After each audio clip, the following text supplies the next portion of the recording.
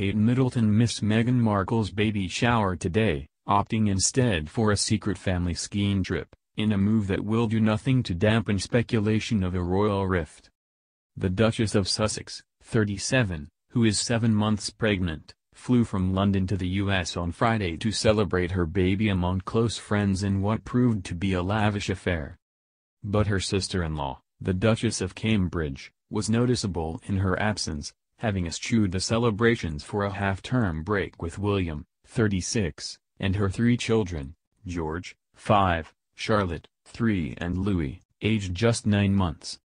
The Sun reported last night that she and William blocked out their diaries to ensure they had some quality time with their brood who are off school this week.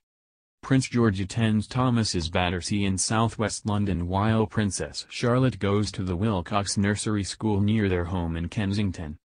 A royal source reportedly said the Cambridges have headed for the ski slopes after the unfortunate diary clash.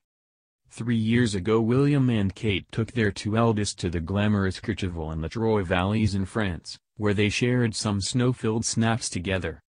The star-studded baby shower ended earlier today, with Meghan's close friend the human rights lawyer Amal Clooney making a glamorous entrance.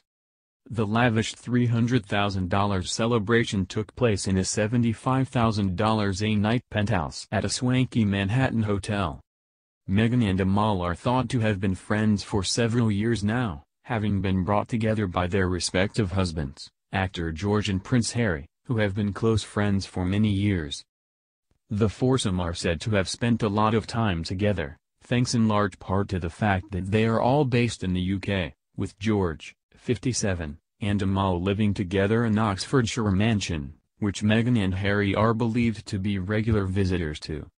Earlier this month, George spoke out to defend Meghan, insisting she has been pursued and vilified in the same way that Prince Harry's late mother Diana was.